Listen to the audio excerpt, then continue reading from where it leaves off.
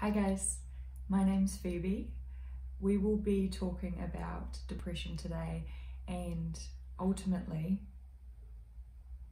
how to say goodbye to it, how to let it go and just start living our life and being happier, and to let go of that struggle, to let go of that pain, to let go of that burden that is weighing down your shoulders. No more.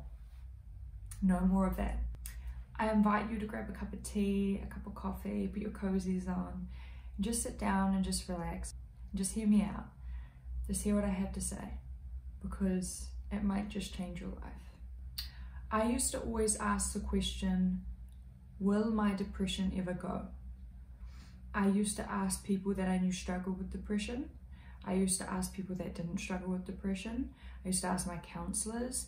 I used to seek out just that one person that would say, yes, you're not going to deal with that forever. But I never got that. I had people telling me, it'll get less, you'll learn how to deal with it, but it'll always be there. And for me, hearing those words, it was like, no, I don't want this anymore. I don't want to live my life with this anymore. I want to really, really get rid of it, because I want to start being happy, and I want to stop struggling, and I want to stop fighting, and I want to stop burying my emotions, and I just want to live free. Why can other people live free? I would ask. Why is it that I have to deal with this? You might have the same questions. You might be asking the same questions right now, or you might have asked it in the past. But I know a lot of people that struggle with depression or anxiety or any other kind of mental illness, they ask these questions because they don't want to deal with it forever, because it's just too much. I used to fight my depression. I used to really fight it. I used to bury it under the rug. I didn't want it to see the light of day. I would try and distract myself. I would drink. I would get addicted to things, because for that moment it would take me away from those bad feelings. But that's not the way to do it. And it starts with saying goodbye. It starts with saying goodbye to depression.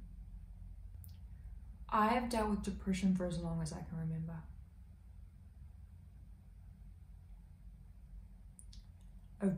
My whole life, I've dealt with depression, and my family has dealt with depression, and it was horrible. Nobody could understand me. I felt alone, and I felt like nothing I would ever do, no amount of research would get rid of it.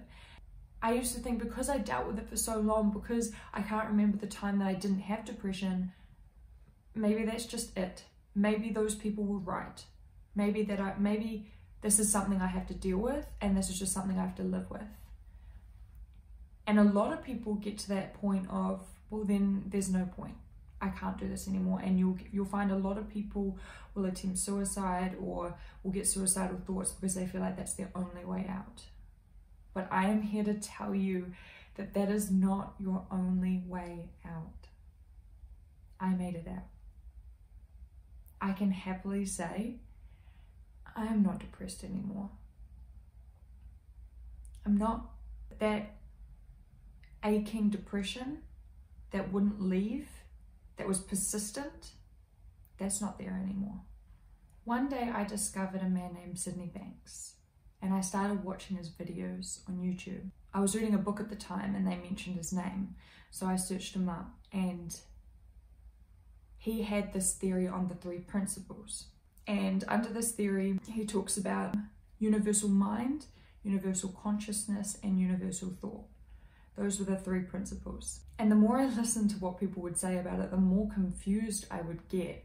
But something in me knew it was true. Something in me awoke.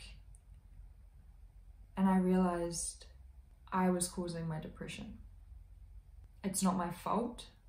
I wasn't taught how to deal with it better. I wasn't taught about depression, so it wasn't my fault.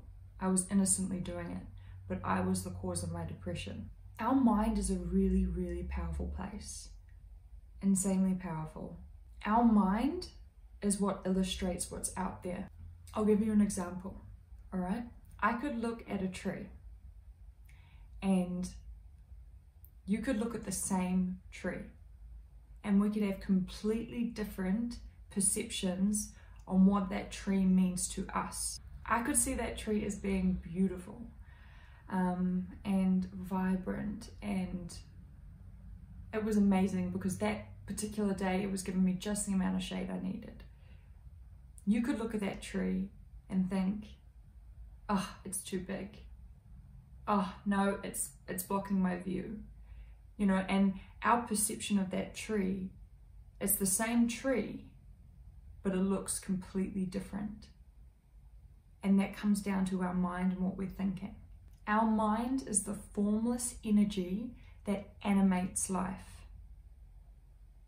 Our mind. We see life the way we see it through our mind. We experience life through our mind, through our consciousness, and through our thought. That is the way we experience life. The real cause of mental illness isn't life. All right, I'll say that again. The real cause of mental illness, depression, anxiety, that's not life. It's your perception of life. It's the commotion and the personalization that our minds make up about this life. We have the power through thought to think whatever it is that we want. We have thoughts come up in our mind all the time. My advice to you is don't claim those thoughts as yours, because you could think from one scale to the other. It doesn't mean it's your thoughts, they've just come into your mind. As soon as you claim them, that is when they become your thoughts. But otherwise they're not. They're just thoughts. They just come and they go. And through our thoughts is how we experience our emotions. So from thought, our emotions arise. So if we thought nothing, you'll find that our emotions is quite still. As soon as we think about something, it'll arise an emotion in us. Sometimes thoughts can come as a trigger and our emotions can peak really quickly. And you almost don't even realize that you've thought that thought because it was just a habit. Let me explain something that broke me. I realized, oh my God, we feel our thinking, not the outside world. We feel our thinking, not the outside world. Our thinking is what we perceive the outside world to be, but the outside world just is. We create the emotion behind it. We create our experiences with it. A tree is a tree. A tree becomes more than a tree when we start thinking it to become more than a tree.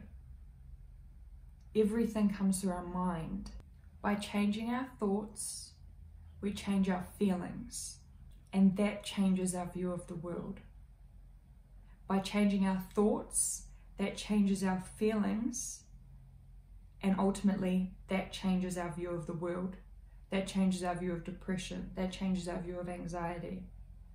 It's what we are choosing to think. It's what we are choosing to focus on. And oftentimes it is habit. And we have to break that habit. But the greatest news is you have the power to do that. You can decide right now, I'm not feeling this anymore. I'm not depressed. Because that is my thought and I choose to align with that thought. And that's it. And when I found that out, and when I made that discovery, and then when I decided to do that, my life changed. I didn't have to align with those thoughts anymore. They weren't my thoughts. They weren't what I wanted, so they're not my thoughts. I didn't shove them aside anymore. I just didn't give them that attention. I just let them go. Because that is not what I want in my life.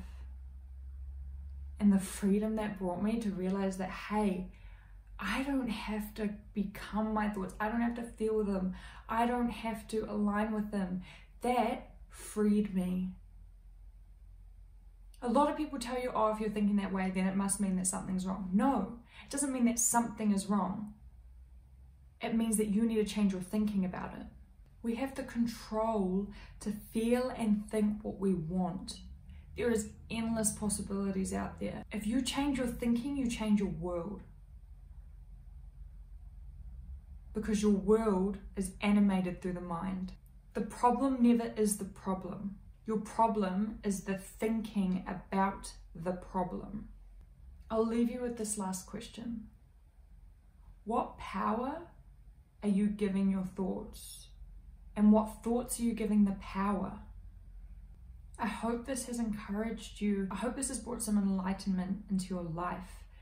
And I hope that this has given you the courage and the understanding to start to change your world. And it's amazing because the way to do that is to just change your thinking. And that is something that you're in control of. You are in control of it. You have got this. Thank you. Bye.